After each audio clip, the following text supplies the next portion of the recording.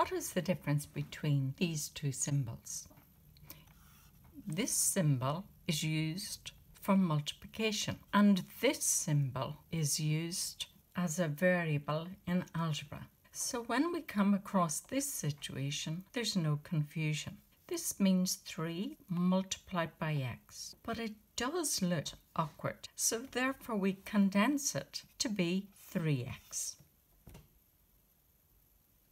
Look at these terms. X to the power of 2 are often called x squared, x to the power of 3, x cubed, and x to the power of 4. And we could go on. X, first of all, is called a variable. Variable comes from the word vary, and to vary means to change. X squared means x multiplied by x. Again, that awkward multiplication symbol in between the two x's. So this is a shorthand way of writing it. You can imagine that if we had a whole lot of x's multiplied together, it would get very confusing. So we abbreviate that x cubed. X to the power of 4 is equal to, pause your video.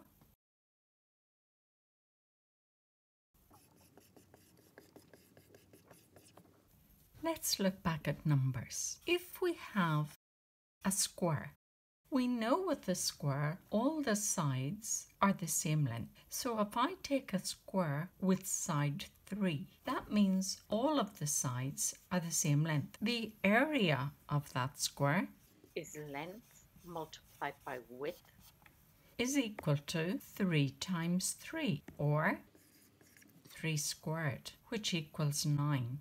So 3 squared is the area of a square with side 3. Here is a cube. If I have a cube, we know that all the sides are the same length. If I said this cube was of side 3, then it follows that the lengths of all the sides are 3. The volume of that cube is equal to the length by width by height, equals 3 times 3 times 3, which I can write as 3 to the power of 3, which is 27. So the volume of a cube of side 3 is 3 cubed.